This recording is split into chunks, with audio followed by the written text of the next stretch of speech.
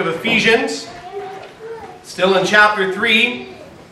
I'll begin by reading verse 7 and I'll go down to verse 13. Ephesians chapter 3, beginning in verse 7. Whereof I was made a minister according to the gift of the grace of God, given unto me by the effectual working of His power.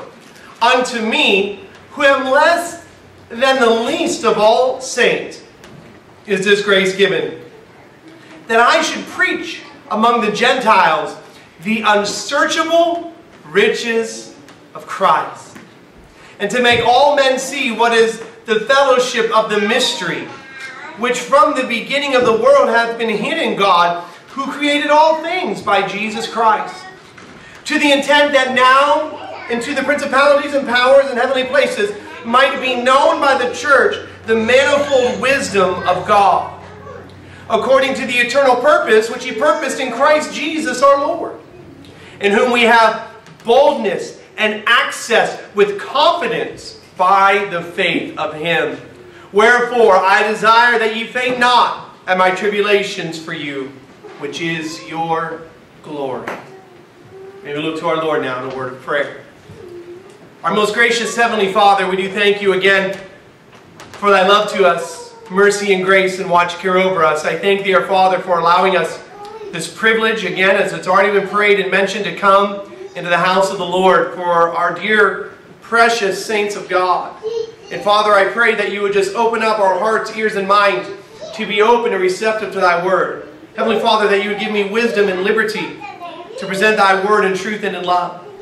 And if there are any here today that are lost, any here today that know you not as Savior, and the full pardon and forgiveness of their sin, may you, Lord, reveal yourself unto them today, and that you would draw them and cause them to repent of their sins. Oh, how glorious that would be. I ask, Father, that you would be with all of our sister churches, and I ask that you bless in the services. I ask, Father, that you be with all the upcoming meetings that we have mentioned, that we know about, and probably many more that we don't know about, our own VBS that is coming, and then our fellowship meeting and many fellowship meetings and conferences before that. I ask, Father, that you would lead us and guide us, help us to do all things that are right and pleasing in thy sight. We ask for the forgiveness of our sins, and these things we ask in Jesus' name. Amen. Thank you. You may be seated. All right, so we left off last week, right? It wasn't really that I counted that as a whole freestanding message. As we talked about Paul the preacher, we've talked about Paul already as a pioneer and the message that he brought. I will review a little bit of that this afternoon. But today I want to look at Paul as the missionary, as this preacher, yes, that has been called of God. So we'll review verse 7 a little bit, but this God-called missionary and this mystery of the gospel that he is bringing unto the Gentiles. And so we'll dive into these verses a little bit more. Really, they're further going into the explanation of what we see here, or what Paul has already told us. And so, and then we get into what we talked about, that prayer. That's where we'll be next week, the Lord willing, in verse 14. But there are some gorgeous, again, and beautiful verses that just lend to some preaching and some exposition of. And so, again, as we go through this, I have a lot of scripture that I'm going to compare with the scripture that is already here. So, that'd be good, right? We had a big meal. It's a hot afternoon, and we'll keep you on your toes a little bit and have you turning through the Bible. So, again, Ephesians chapter 3, just a glorious chapter thus far. Made it all the way through these 7 verses. And we'll start with verse 7, though, again. But it's given us some insight into the man that we know as Paul. Right? Verse 1 told us, "For this cause I, Paul, the prisoner of Jesus Christ, for you Gentiles." We learned that while Paul, yes, was imprisoned of the Roman soldiers and the Roman guard, that first and foremost, he is a prisoner of Jesus Christ. That he is a servant of Jesus Christ, which again we will bring out a little bit later. He is truly a servant of the Lord Jesus Christ. And then in verse 2 through 6, Paul tells us that he is a pioneer. That is, he was given the revelation of the truth that was hidden from all folks until now, even as we read it again today. verse 9, and to make men see what is the fellowship of the mystery, which from the beginning of the world hath been hid in God, who created all things by Jesus Christ. We learned in the course of the last 2 weeks what that great mystery was. And that is that Jews and Gentiles alike can be saved by the grace of Almighty God. And Jews and Gentiles alike will be part of the family of God. Again, this coming from Paul, a very outlandish type message, but God gave him the ability and the wisdom and the strength to preach it, but the Jews didn't want to hear it, and the Gentiles didn't want to believe it, right? If that makes sense. The Jews were like, nah, no way. These Gentiles are not like us, they're not part of us, we don't want anything to do with them. And the Gentiles are like, no way, sounds too good. The Jews are never going to accept us. But I'll tell you what, through Jesus Christ, Jews and Gentiles, part of the family of God, by the blood of Christ, through the salvation that is offered by the grace of God, again, in and through the person of Jesus Christ. It is Jesus Christ who is the great, I had the words that I wanted in my mouth. It is the Lord Jesus Christ who is the one that is able to put an end to the separations and all of those different things. It is through the blood of Christ that we have union one with another. I have fellowship with you all. I am a brother and sister to those of you that are here today. Whether you want to claim me as part of the family or not, guess what? I am part of your family. That's right, it's okay. We are brothers and sisters together. And Christ our Lord has given us that blessed union. So that great mystery that was hid for all these generations, God gave to Paul. What a message. And we're going to expound upon that a little bit today as Paul the missionary. Again, the mystery that the Lord Jesus Christ, all people, regardless of their race, their heritage, or anything else, it makes no difference. You see, Paul goes on to continue what he already laid down in Ephesians 2, 8 through 10. For by grace are you saved through faith, and that not of yourselves, it is a gift of God, not of works, lest any man should boast. For we are his workmanship, created in Christ Jesus unto good works, which God hath before ordained that we should walk in them. It is the blessed grace of God, again covered by the blood of Jesus Christ. Praise God. Now we ended last week, again, before we broke for our meeting, in the call of this great apostle as a preacher. So let's look into it a little bit deeper now. He was a preaching missionary, and I just titled this one Paul the Missionary. Let me start again in verse 7 here, and as we go through this, be ready to turn. Here we go. Verse 7 again. Whereof I was made a minister according to the gift of the grace of God, given unto me by the effectual working of his power. You see, Paul had a divine appointment as a missionary, that he was made a minister according to the gift of the grace of God, given unto me by the effectual working of his power. Paul, of himself, did not choose this path of life. In fact, Paul was a man of position and power before the Lord saved him. When God saved Paul, he also called him to carry the gospel. Turn over, if you would, to the book of Acts chapter 9. I'm going to give you a little bit more about Paul's life later and how he persecuted the church. It's just going to come out and make a little bit more sense in the later verses. But I want to read this to you here in Acts chapter 9, verses 1 through 6. Acts chapter 9, verses 1 through 6. Paul's amazing blinding on the road to Damascus and God's calling Paul. Paul's amazing conversion here. Well, it begins in Acts chapter 9, verse 1 here, under his old name. He was Saul, Saul of Tarsus. And Saul, yet breathing out threatenings and slaughter against the disciples of the Lord, went into the high priest. Now again, I'm going to expound this out a little bit further, but just understand what you just read.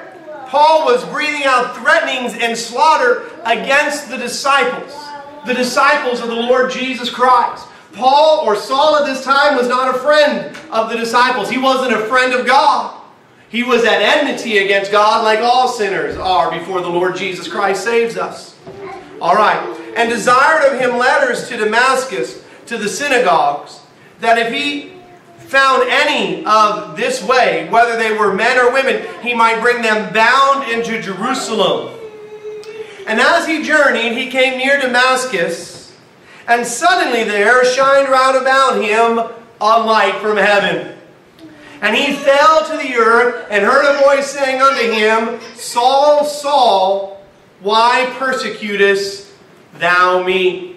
So we begin here again with this calling of God from Saul of Tarsus. And here's Saul. He's bringing these disciples and these, what we'll call Christians bound to him in Jerusalem. It was because he wanted them beheaded and killed and murdered and all kinds of things that Paul wanted.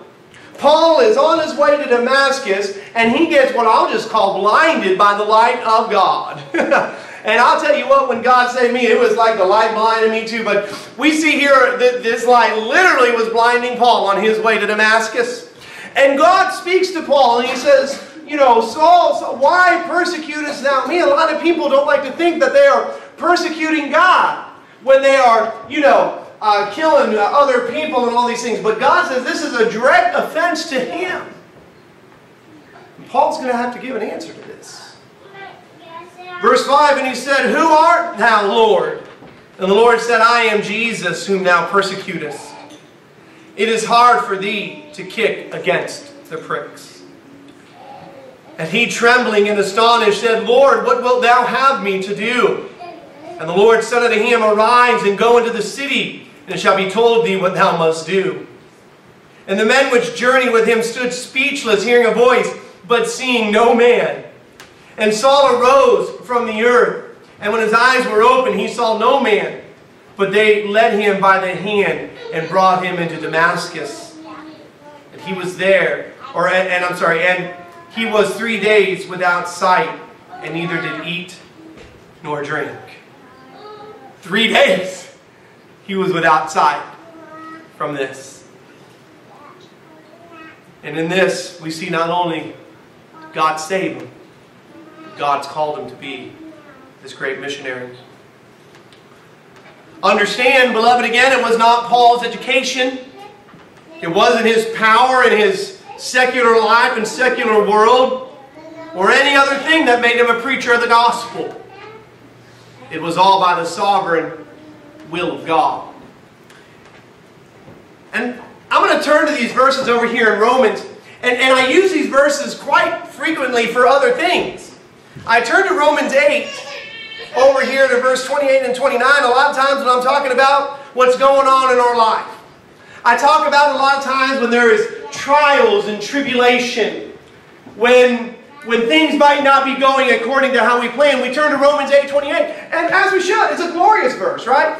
And oftentimes when I preach this verse, if you're talking to somebody in a hard time, they just say that, we go to this verse just as a clutch and that, we don't really believe it. Well, let me tell you something. I really believe Romans 8:28. Amen? I mean, I know that all things work together good. I don't turn here very often when I talk about following the will of God in our life.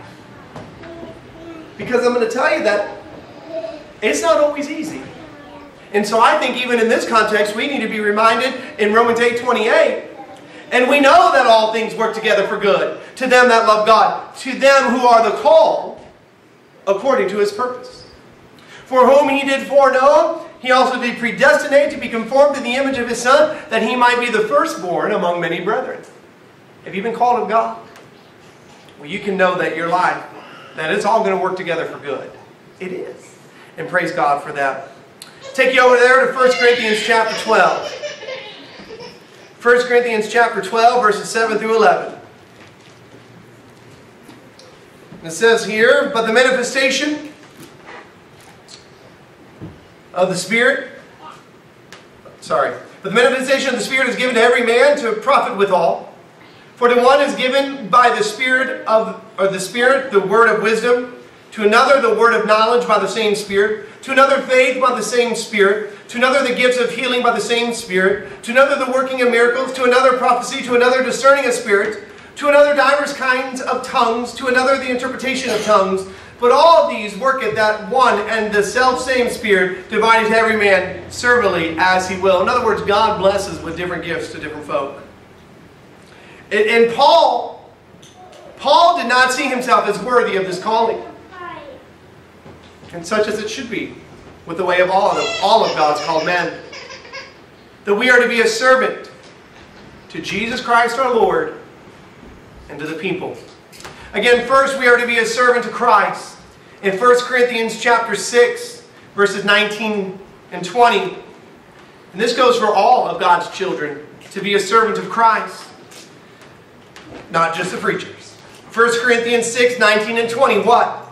Know ye not that your body is the temple of the Holy Ghost, which is in you, which ye have of God, and ye are not your own? For ye are bought with a price. Therefore glorify God in your body and in your spirit, which are God's. You see, I have been bought with a price. You have been bought with a price. All of God's children are to glorify God with our body. I have the wonderful privilege of proclaiming the message or messages week after week, but I have absolutely the same responsibility to glorify God when I leave these doors as you do, and I fail at it. I'm not bragging in that. I'm not boasting in that. I fail at it. I fail at it at home. I fail at it at work. I fail at it here. But I need to be mindful of the calling. I need to be mindful of the fact, as we all do, that we have been bought with His price to glorify God. And what a blessed privilege it is to be a servant of Jesus Christ, our Lord. What an awesome, wonderful thing it is. I sit here and I wonder, how do people even get along in this world without knowing God? And I don't know. They have periods of joy and periods of happiness, but they don't have that true happiness. They seek to find happiness in other things. So I was talking about with one of the members, right? I mean, no matter what sin it is, whether it's the sin of sodomy, they're trying to seek to fill that void. Whether it's the sin of drunkenness or the sin of lust or the sin of, whatever, name 100 of them. But to be a servant of Christ and to know that God is using us to glorify Him. Oh, what a privilege. Well then, not only that, but we as God's children also have the privilege of serving one another. In Galatians 5, right? You know it. In Galatians 5, verses 9 and 10.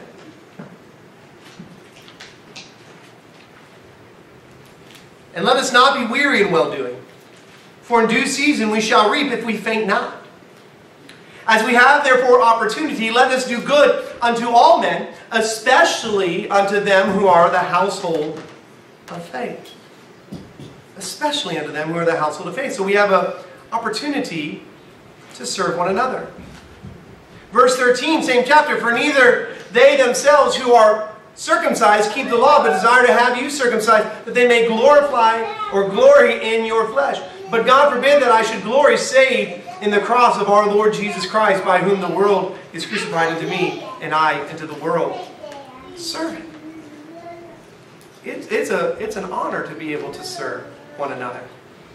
And then when we as a whole entire body of Christ have opportunity to help brothers and sisters and missionaries, it is our way of glorifying Christ. Isn't that great? Do you know? Isn't that wonderful? So here's Paul with this amazing message that he has been given, and there's an appointment from God to go out and preach. And in that he's glorifying God. Preaching these wonderful truths. Now let's read verse 8 again, right? Back in Ephesians chapter 3 and verse 8. Let's not be stuck on verse 7 forever. I spent more time there than I thought I would. Unto me, who am less than the least of all saints, is this grace given, that I should preach among the Gentiles the unsearchable riches of Christ. Preaching the wonderful truths of the Lord Jesus Christ. Considering, folks, where Paul came from. Remember, I read to you already Acts chapter 9 verses 1 and 2 of the threatenings and the slaughterings that he was doing to the disciples. Wanting these folks being bound from and brought to him. He did everything in his power to destroy Christians. Look at the way it says it in Acts chapter 8 and verse 3. This is who Paul was, folks. This is who Paul was. In Acts chapter 8 and verse 3. the way it describes it here. And Saul, as for Saul, he made havoc of the church, entering into every house and hailing men and women, committing them to prison. He made havoc. That word havoc, confusion, chaos, clutter, havoc, discord, all of those things. That's who Saul was. Until we get past that verses 9, or Acts 9, 1 and 2, where God blinded him and converted him. Let me tell you, folks, God is able to save. And we are not to judge who God saves and who God uses. Amen. I'm sure that these folks in Ephesus, now again, the Gentiles, a little resistant to this message that they were going to be one with the Jews, and the Jews were like, right? But here's this guy who had a reputation, right? And praise God, he changed the name. He changed his name from Saul of Tarsus to the great apostle Paul. Well, I don't know that God put all of those. He changed it from Saul to Paul. That I know. Who we now know as the great apostle. What would you do? I'm talking about from the flesh. Right? Now, I know, humanly speaking, what we would do, what we would say. Right? But fleshly wise, if we knew that someone was wreaking havoc, and let's just say one of our sister churches, wreaking havoc, and even murdering some of our brothers and sisters, people that we know, people that we love, people that are in our sister churches. We find out that they were lost the entire time and that God has saved them and called them to come here and preach to us. How would we feel? It would probably be a little uneasy at first. Right? Now, let's just be honest. In the flesh, it'd be a little uneasy at first. And so here's Paul, this great missionary, who, we can turn through and we can see all of Paul's amazing missionary journeys and all of these things in this map somewhere, and who went all over the place preaching and teaching the gospel, and has been given this mystery that, Moses and Abraham and none of those guys knew and anything like that. I know that they're here. I know that they are. I've seen it. Now I just got to find it. It's more of like a... Well, I don't want to say a pride thing, because pride is not a good thing. Here we go. It's going to be here. Here we are. Paul's missionary journeys.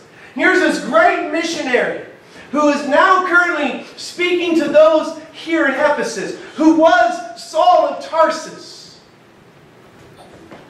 persecutor to Christians. How would we react to that? I mean, we know God blessed his ministry. We can clearly see that. Right? How would we react? This one that was sent out. Praise God, God is able to make a change. Amen. We're not to judge. And we can examine fruit, and we can put some trials and tests in that way, but God makes the change.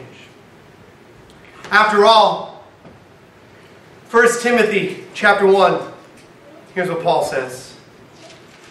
1 Timothy chapter 1, verse 11 through 17.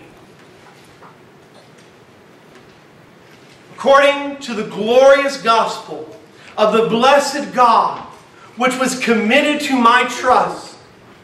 And I thank Christ Jesus our Lord, who hath enabled me, for that he counted me faithful, putting me into the ministry, who was before a blasphemer and a persecutor and injurious. But I obtained mercy because I did it ignorantly in my unbelief. Again, I just want to reiterate, we're comparing a lot of Scripture with Scripture here. This is what Paul has already said and what we know of Paul from the book of Acts. And he's kind of given that stand and that little bit to the church there in Ephesus. And he's reminding Timothy about these things as well. And he's telling him about the glorious gospel. I haven't done this word search, and I probably should. Alan, you like word searches. Now, I want to know how many times Paul used the word gospel in his preaching. Amen? I just read it. It's been 3 times already this afternoon. The glorious gospel of the blessed God, which was committed to my trust, Paul says. Again, this blasphemer and this persecutor. And he says in verse 14, "And the grace of our Lord was exceeding abundant with faith and love, which is in Christ Jesus." Now he says, this is the faithful saying and worthy of all acceptation, that Christ Jesus came into the world to save sinners, of whom I am chief. Paul says, I'm the worst. I think many of us feel that way. And he says it to the church here at Ephesus as well, just a little bit differently. And he says in verse 8, as I read, "Unto me, who am less than the least of all the saints." I'm the less of the least. I'm the worst of the worst. I'm lower than the least. God did amazing things through Paul. And Paul wanted people to know that it was the grace of God. Paul desired people to see that. So if you're here and serving the Lord, I believe we can just slightly imagine how Paul must have felt. Well then, secondly, I want to show you Paul's announcement of his missionary preaching here. It says, "Unto me again, who am less than the least of all the saints, is this grace given, that I should preach among the Gentiles the unsearchable riches of Christ." The unsearchable riches of Christ. Paul was a preacher, again sent to preach to the Gentiles, and he preached these unsearchable riches of Christ. The word unsearchable means unfathomable. Oh, that's a fun word to say. I've seen movies where an actor's trying to say that word and he messed it up like 6 or 7 times. So I'm not going to try to say it again. It is without fathom. The unsearchable riches of Christ. That is depths that cannot be reached when preaching about the glory of God. Paul is declaring a message to this church that no human being can fully comprehend how deep the Father's love for us. How vast beyond all measure. Beloved, it is the unsearchable riches of Christ. That's what this missionary was preaching. He went out to declare, as we read, the glorious gospel. I can preach my entire life and still never scratch the surface of these amazing scriptures. Here's just literally 4 of them, of these unsearchable riches. Literally just 4 of them. We are loved by God. We who are God's children are loved by God. It goes on to say in Jeremiah 31:3 that He loves us with an everlasting love. A love that lasts forever. And then I quoted this morning, John 3:16. "For God so loved the world that He gave His only begotten Son, that whosoever believed in Him should not perish but have everlasting life." He loves us with an everlasting love. And He has given us an everlasting life, a life that lasts forever. How deep the Father's love for us. That is an unsearchable richness of Christ. Now, we talked about the love of God a lot in the Ephesian messages already. You want to talk about another unsearchable riches of Christ? How about that we are His chosen people?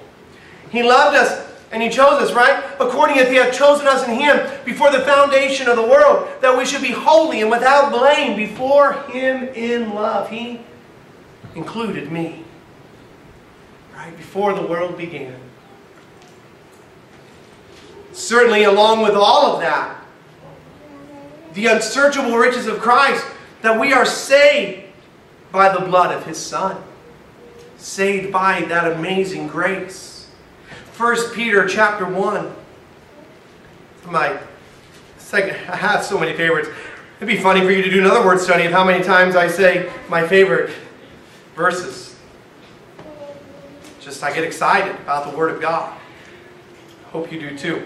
1 Peter, well, that kind of sounded like Buddy Davis. It's designed to do what it does do. Yeah. Hope you do too. Okay, I'm back. 1 Peter chapter 1, verses 18 to 19. It says, "For as much as you know that ye were not redeemed with corruptible things, as silver and gold, from your vain conversation received by tradition from your fathers, but with the precious blood of Christ as a lamb without blemish and without spot. That's an unsearchable richness of Christ. We were not redeemed with the corruptible things of this world. We were redeemed by the precious blood of Jesus Christ. Paul says again, and he is the less than the least of all the saints, that he should preach among the Gentiles these unsearchable riches of Christ. I mean, we all feel that way. And I have one more, and I was going to say that we are eternally saved. That we are eternally saved. Everlasting life. Saved for all eternity. That is an unsearchable richness of Christ as well. Paul says, I am not deserving to preach any of this to you. I mean, that's the context of what he is saying. As a missionary, he is saying that it is all about the grace of God that changed me. I didn't deserve any of this. And he preached this message to him. So many more of the depths of the riches of Christ. We have so much to praise and thank the Lord for. These riches of His grace.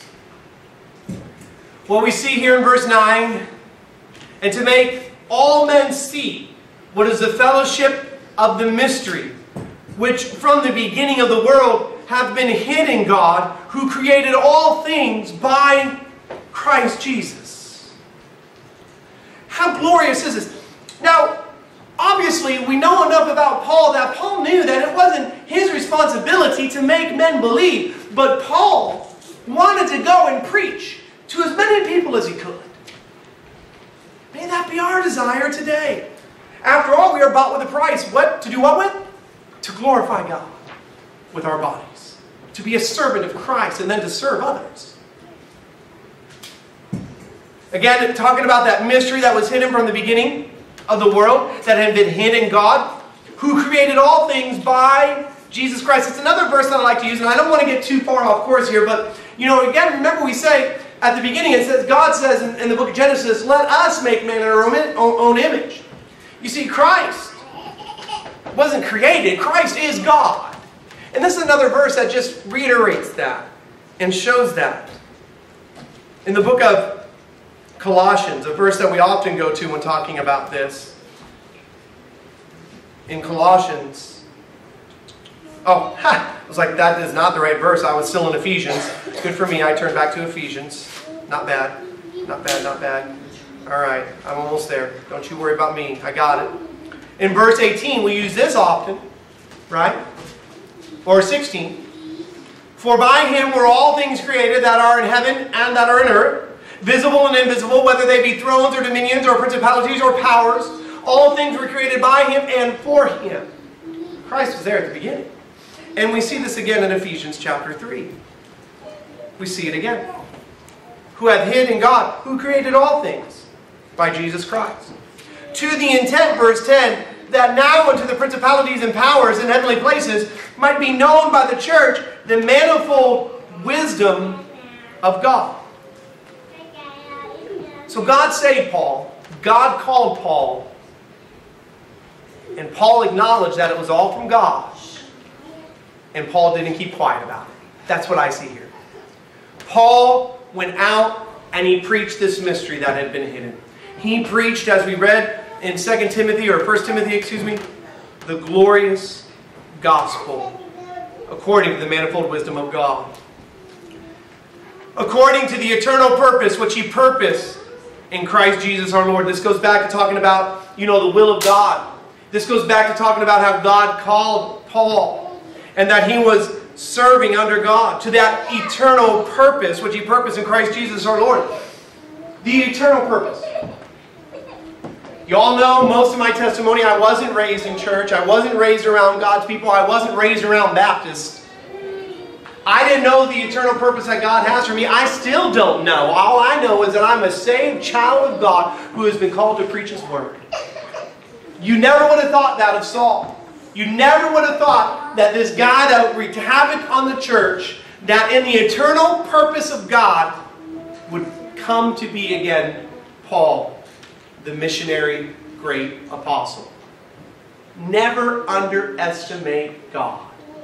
He is awesome. Moses didn't think he'd be able to go before Pharaoh. He had Aaron speaking for him for a while, but then Moses was able to speak himself. Right? God took a ruddy fellow like David, caused him to defeat Goliath. God took a rebellious man named Jonah, got him over to Nineveh, caused the city to repent. You see, God is able. Never underestimate Almighty God and His eternal purpose. God's divine purposes. 1 John chapter 3 and verse 8. All of these things are God's divine purposes, of course. 1 John chapter 3 and verse 8. He that committeth sin is of the devil, for the devil sinneth from the beginning. For this purpose the Son of God was manifested, that He might destroy the works of the devil. That we are part of this eternal purpose, which He purposed in Christ Jesus, our Lord. That He purposed in Christ Jesus, our Lord. Well then, finally we have Paul's acknowledgement as a preacher, as a missionary. Verses 12 and 13. In whom we have boldness and access with confidence by the faith of Him. Wherefore I desire that you faint not at my tribulations for you, which is your glory. Paul's words in these few verses serve to remind us once again that God is in control. And that it is because of our relationship with the Lord Jesus Christ that we can have this boldness. In whom we have boldness and access with confidence by the faith of Him. Certainly, let me turn you over to the book of Hebrews chapter 4 and verse 16. Hebrews 4 and verse 16. Let us therefore come boldly unto the throne of grace, that we may obtain mercy and find grace to help in time of need. And then we can be bold. Bold as a lion, right? But harmless as dove.